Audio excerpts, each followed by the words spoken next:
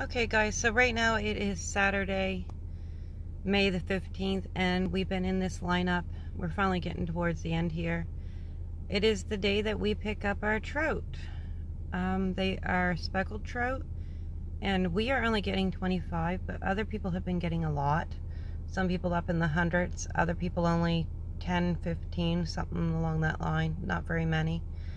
But I decided to do a quick little video here of me sitting here today doing this. Yeah, I've been here for a good 45 minutes or so, watching this guy dippo fish.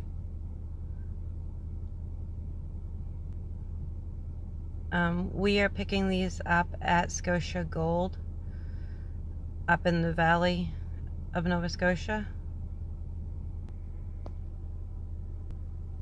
Now these fish, they are looking to be a pretty good size for what he grabs out of these nets as he's bringing them out, as you can see.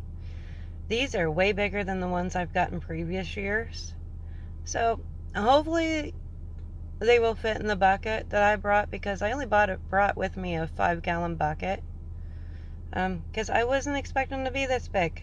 I was expecting them to be only like 1/3 of the size, half the size of these maybe.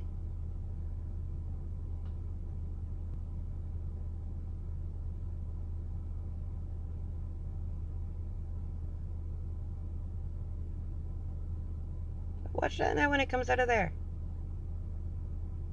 Them suckers are huge already.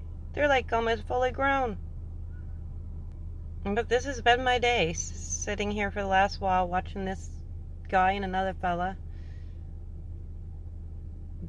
scoop out these fish. It's been quite interesting, actually.